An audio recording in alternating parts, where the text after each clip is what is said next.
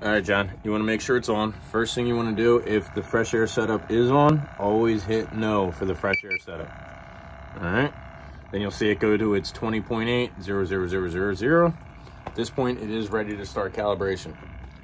You can see I have in the back here, I got my regular 4-gas, and then I also have my isobutylene. I have them set up like this, so it goes one after the other. So you start with your Altair 4-gas, and then you go to your isobutylene. So all you're gonna do is hold down the up arrow for about 3 to 4 seconds. It's gonna change. It's gonna ask you if you want to zero calibrate. You're gonna hit yes. Then what it's gonna do, it's gonna go through its sensor refresh. As soon as it's done that, then it's time to calibrate. You're always gonna do your Altair gas first, and then your isobutylene. Never the other way around. Always 4-gas first, and then your ISO. All right, so you'll see it's going through its sensor refresh right now. I'll light this up so you can see it. It's going through its sensor refresh, making sure that all sensors are set to at least a factory 0 or as close as possible as they can get it without having to calibrate the unit. All right, so it's about half to 3/4 of the way done.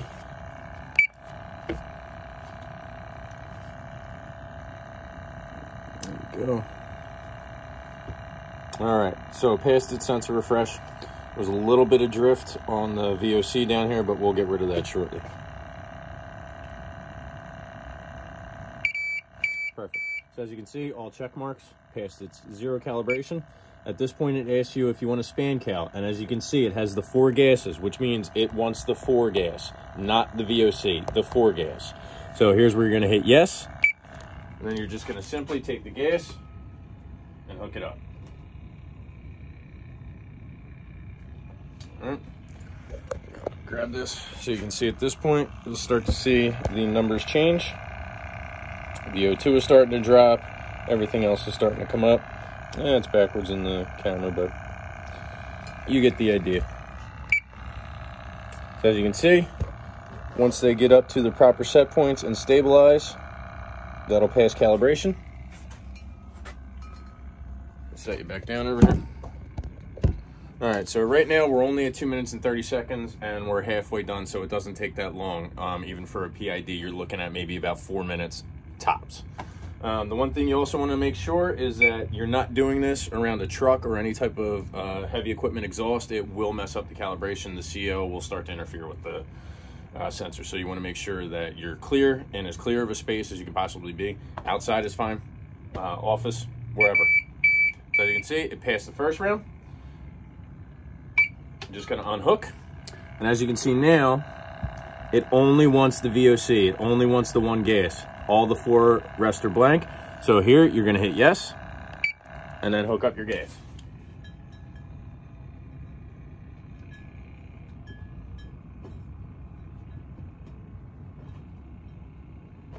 I'm gonna grab you for a second.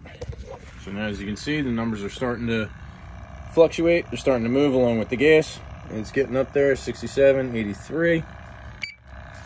Should get up to 100 or as close to it as possible, and then it'll make the correction factor for it. And we did have a drift of about 0.2, 0.3, and there's the 0.2, which we're going to get rid of right now. All right, so 3 minutes, 50 seconds, you're back out on the job site. You should see this pass in about 10, 15 seconds. We're at 3:59, 4 minutes right now. And you'll start to hear her say that she passed her calibration.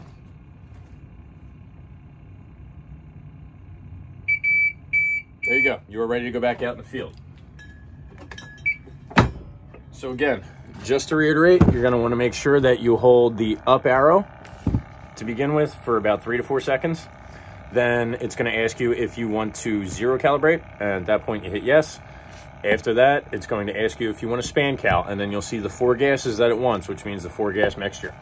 Hit yes, let it calibrate that. As long as it passes that, it's going to go on to the next round, which will be the isobutylene. And you'll remember, you'll just see the 1 sensor point light up, and that's how you know it wants the isobutylene. So just remember, go 4-gas and then go isobutylene, and you'll be fine. Any other questions, give me a holler.